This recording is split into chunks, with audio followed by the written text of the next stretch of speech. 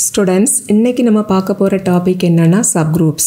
First subgroupsனா என்னன்னு பார்த்தறலாம். That is அந்த definition பார்க்கலாம். Suppose G அப்படிங்கிறது group அப்படினு வெச்சுக்கோங்க under the operation starல. And Hங்கிறத நம்ம எப்போ இந்த G ஓட subgroup அப்படினு சொல்லுவோம்னா இங்க இருக்கக்கூடிய same operationல Hம் group-ஆ இருக்கணும். And also இந்த H வந்துட்டு G ஓட subset-ஆ இருக்கணும்.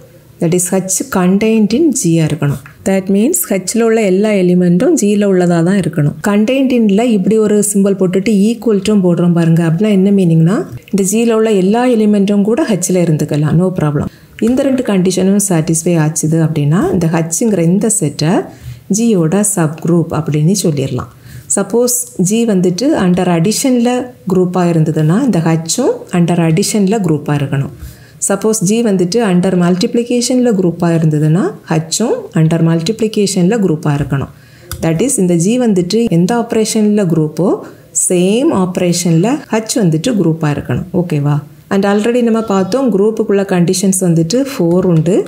எதெல்லாம்னா closure property, associative property, identity element exist ஆகணும், inverse-ம் exist ஆகணும். So இந்த 4 condition and also இந்த subset-க்குள்ள condition இவ்வளவும் satisfy ஆச்சுது அப்படின்னா H வந்துட்டு subgroup of G அப்படின்னு சொல்லிடலாம். Okay.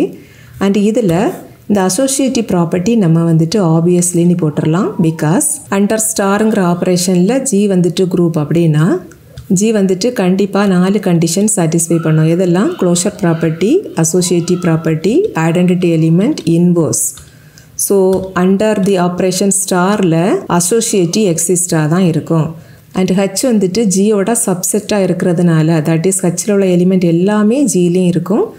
So G associative property satisfy பண்றதுனால Hம் under the same operationல associative property satisfy பண்ணிரும். ஓகேவா? ஸோ நீங்கள் வந்துட்டு சப்குரூப் ப்ரூவ் பண்ணுறப்ப இந்த அசோசியேட்டிவ் ப்ராப்பர்ட்டியை ஆப்வியஸ்லின்னு எழுதிடலாம். மீதி உள்ளதை மட்டும் வெரிஃபை பண்ணால் போதும். ஓகேவா? அடுத்தது எக்ஸாம்பிள் பார்க்கலாம். எப்போதுமே நீங்கள் எக்ஸாம்பிள் வந்துட்டு ரொம்ப சிம்பிளாக கொடுக்கணும். அண்ட் ஆல்சோ நிறைய டெஃபினிஷனுக்கு ஒரே எக்ஸாம்பிள் கொடுக்கறதுக்கு உங்களுக்கு தெரிஞ்சுது அப்படின்னா தட் இஸ் பாசிபிள் இருந்தது அப்படின்னா நீங்கள் அதையே யூஸ் பண்ணுங்கள். பிகாஸ் நீங்கள் ஒவ்வொரு டெஃபினிஷனுக்கும் ஒவ்வொரு எக்ஸாம்பிள் படிக்கிறப்ப என்னாகும் லாஸ்ட்டில் கன்ஃபியூஸ் ஆகி எல்லாமே மறந்துடும். அண்ட் ஆல்ரெடி நம்ம பார்த்தோம் இசட்டுங்கிற set that is set of all integers இது வந்துட்டு அண்டர் அடிஷனில் குரூப்பாக இருக்கும், அபிலியன் குரூப்பாக இருக்கும், செமி குரூப்பாக இருக்கும், மோனாய்டாக இருக்கும். ஸோ இந்த டெஃபினிஷன் எல்லாம் கேட்டுட்டு ரைட் எக்ஸாம்பிள்ஸ்னு எல்லாம் கேட்டால் நீங்கள் இந்த எக்ஸாம்பிள் கொடுத்தா போதும். இங்கேயும் நம்ம இதை வந்துட்டு சப்குரூப் அப்படின்னு சொல்லலாம். பிகாஸ் ஆல்ரெடி நம்ம படிச்சிருக்கிறோம் n அப்படின்னா set of all natural numbers that is 1, 2, 3, etcetera up to infinity வரைக்கும் இங்கே இருக்கும்.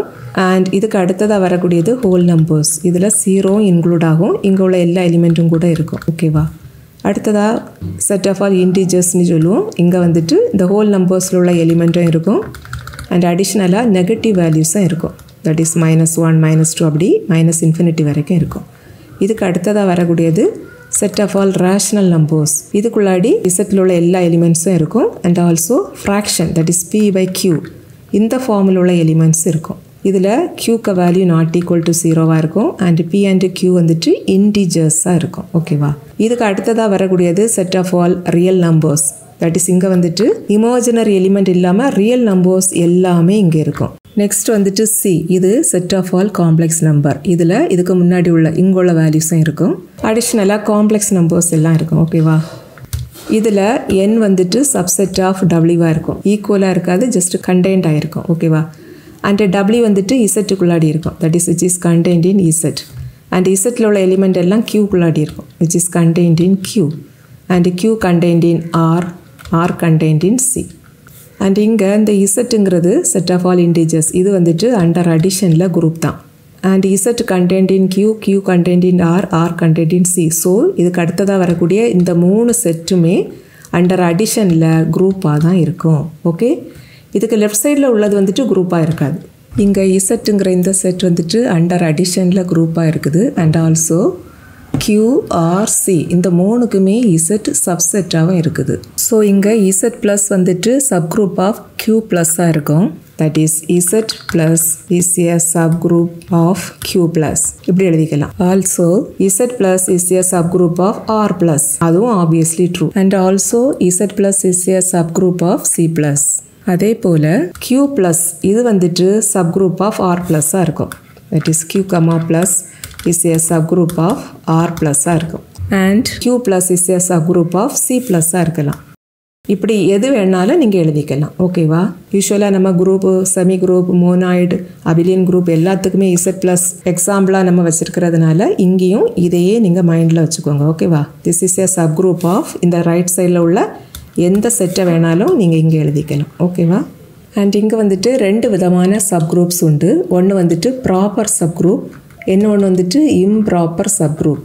For example, Z suffix 6 under additive modulo 6ல குரூப்பாக இருக்கும். That is generally Z suffix n where n is a positive integer under additive moduloல குரூப்பாக தான் இருக்கும் அப்படின்னு நம்ம பார்த்தோம். அண்ட் இந்த Z suffix 6ல உள்ள எலிமெண்ட்ஸ் எதெல்லாம்னா 0லேருந்து ஸ்டார்ட் ஆகி 6 எலிமெண்ட்ஸ் எழுதணும். 0 1 2 3 4 5 வரைக்கும் வரும். And order of this Z suffix 6 இது வந்துட்டு 6 தான். ஒரு குரூப்புக்கு ஆர்டர் நம்ம எப்படி கண்டுபிடிப்போம்னா அந்த குரூப்பில் உள்ள நம்பர் ஆஃப் எலிமெண்ட்ஸ், அந்த கவுண்ட் தான் அந்த குரூப்போட ஆர்டர். இங்கே நமக்கு 6 எலிமெண்ட்ஸ் இருக்குது. ஸோ இந்த Z suffix 6ங்கிற இந்த குரூப்புக்கு ஆர்டர் 6 தான். அண்ட் இந்த குரூப்புக்கு சப் குரூப்புக்கு ஆர்டர்ஸ் எல்லாம் எப்படி இருக்கும் அப்படின்னு இந்த நம்பரை வச்சுட்டே நம்ம சொல்லிடலாம். அண்ட் இங்கே வந்துட்டு 6ஓட டிவைசஸ்ன்னு பார்த்தீங்கன்னா இதெல்லாம் வரும். 1 வரும், 2 வரும், 3 வரும் அண்ட் 6 வரும். இவ்வளோ நம்பர்ஸால் தான் நம்ம இந்த 6ங்கிற இந்த எலிமெண்ட்டை டிவைட் பண்ண முடியும். ஓகேவா? ஸோ இந்த குரூப்புக்கு ஆர்டர் 1 உள்ள சப் குரூப் இருக்கும், ஆர்டர் 2 உள்ள சப் குரூப் இருக்கும், ஆர்டர் 3 உள்ள சப் குரூப் இருக்கும், ஆர்டர் 6 உள்ள சப் குரூப் இருக்கும். இதில் இந்த ஆர்டர் 1 உள்ள சப் குரூப்பை நம்ம உடனே எழுதிடலாம். இதில் இருந்து இங்கே ஆர்டர் 1 உள்ள சப் குரூப் அப்படின்னா இந்த ஐடென்டிட்டி எலிமெண்ட் மட்டும் வச்சு எழுதக்கூடிய அந்த செட்டு தான். பிகாஸ் சப் குரூப்னாலே அது வந்துட்டு குரூப்பாகவும் இருக்கணும். ஒரு செட்டுக்குள்ளாடி ஐடென்டிட்டி எலிமெண்ட் மட்டும் இருந்தது அப்படின்னா அது வந்துட்டு குரூப்புக்குள்ள கண்டிஷன் எல்லாம் சாட்டிஸ்ஃபை பண்ணிடும். அடிட்டிவ் மாடுலோவில் தான் இது குரூப். அடிஷனில் உள்ள ஐடென்டிட்டி எலிமெண்ட் 0 தான். ஸோ இது வந்துட்டு இந்த குரூப்புக்கு ஒரு சப் குரூப்பாக இருக்கும். அதே போல் ஆர்டர் 6 உள்ள ஒரு சப் குரூப்பையும் நம்ம உடனே எழுதிடலாம். பிகாஸ் ஆர்டர் 6 உள்ள ஒரு சப் குரூப் அப்படின்னா அங்கே வந்துட்டு 6 எலிமெண்ட்ஸ் இருக்கும். 6 எலிமெண்ட்ஸ்னால் இதில் உள்ள எல்லா எலிமெண்ட்ஸும் இருக்கும். 0 1 2 3 4 5. தட் இஸ் இங்கே வந்துட்டு H2ம் Z6ம் சேமாக இருக்குதா? அண்ட் Z6 வந்துட்டு குரூப் அப்படின்னு ஆல்ரெடி நமக்கு தெரியும். எந்த ஒரு குரூப்பும் அதே குரூப்புக்கு சப் குரூப்பாகவும் இருக்கும். therefore H2 is also sub group. Okay, இது தவிர ரிமைனிங் சப் குரூப்ஸ்க்கு ஆர்டர் 2ஆக இருக்கும் அண்ட் ஆல்சோ 3ஆக இருக்கும். இது இல்லாமல் 4 ஆர்டர் உள்ள சப் குரூப் இதுக்கு இருக்காது. 4 ஆர்டர்னா ஒரு சப் குரூப்பில் நம்பர் ஆஃப் எலிமெண்ட்ஸ் 4 இருந்ததுன்னா அதை நம்ம சப் குரூப் ஆஃப் ஆர்டர் 4ன்னு சொல்லுவோம். ஓகேவா? ஸோ 4 எலிமெண்ட் உள்ள சப் குரூப் இந்த குரூப்புக்கு கிடையாது. அதே போல் 5 எலிமெண்ட் உள்ள ஒரு சப் குரூப்பும் இந்த Z6க்கு இருக்காது. 2 எலிமெண்ட் உள்ள சப் குரூப்னா மேபி அந்த 2 எலிமெண்ட்டும் 0,1 இருக்கலாம். இது வந்துட்டு இந்த குரூப்புக்கு ஒரு சப் குரூப்பாக இருக்கலாம். அல்லது 1ம் 2ம் இருக்கக்கூடிய அந்த செட் இது வந்துட்டு ஒரு சப் குரூப்பாக இருக்கலாம். அல்லது 3 4 இருக்கலாம், 3 5 இருக்கலாம், அல்லது 4 and 5 இருக்கலாம், அல்லது 0 and 5 இருக்கலாம். நிறைய பாசிபிள் இருக்குது. இது எல்லாம் சப் குரூப்பாக இருக்கும்னு நம்ம உடனே சொல்லிட முடியாது. சப் குரூப்புக்குள்ள டெஃபினிஷனை யூஸ் பண்ணி எல்லா கண்டிஷனையும் சாட்டிஸ்ஃபை பண்ணுதான்னு செக் பண்ணி தான் நம்மளால் சொல்ல முடியும். பட் இந்த 1 ஆர்டர் உள்ள அண்ட் 6 ஆர்டர் உள்ள இந்த 2 நம்ம உடனே சொல்லிடலாம். பார்த்தீங்களா? ஸோ இந்த 2 ஆர்டர் உள்ள சப் குரூப்பையும் இம்ப்ராப்பர் சப் குரூப் அப்படின்னு சொல்லுவோம். ரிமைனிங் கொஞ்சம் சப் குரூப்ஸ் இருக்கும் பார்த்தீங்களா? ஆர்டர் 2 அண்ட் ஆர்டர் 3 உள்ள சப் குரூப்ஸ் இதை வந்துட்டு நம்ம ப்ராப்பர் சப் குரூப்ஸ் அப்படின்னு சொல்லுவோம். ஓகேவா?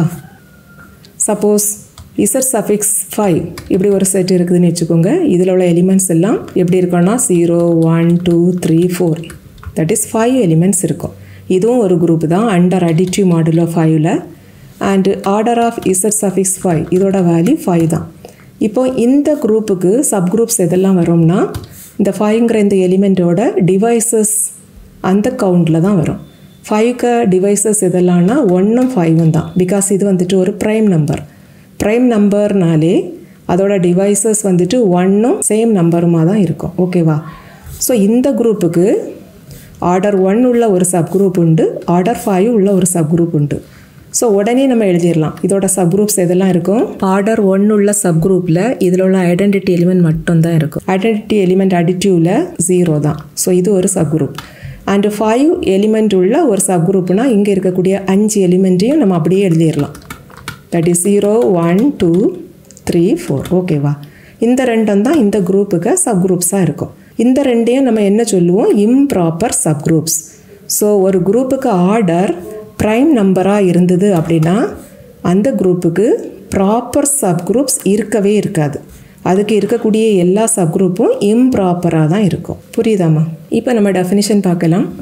For any group G, the subgroup G, and the identity element are called the improper subgroup. Already நம்ம பார்த்தோம்ல, சேம் குரூப்பில் உள்ள அதே எலிமெண்ட் அதுவும் ஒரு சப்குரூப் தான். அதுவும் ஐடென்டிட்டி எலிமெண்ட் மட்டும் உள்ள அந்த செட், இந்த ரெண்டும் இம்ப்ராப்பர் சப்குரூப்னு சொல்லுவோம். இதுக்கு இன்னொரு நேம் இருக்குது, ட்ரிவியல் சப்குரூப். அண்ட் இது தவிர ரிமைனிங் எல்லா சப்குரூப்ஸையும் நம்ம வந்துட்டு ப்ராப்பர் சப்குரூப் அல்லது நான் ட்ரிவியல் சப்குரூப்ஸ் அப்படின்னு சொல்லுவோம். ஓகேவா?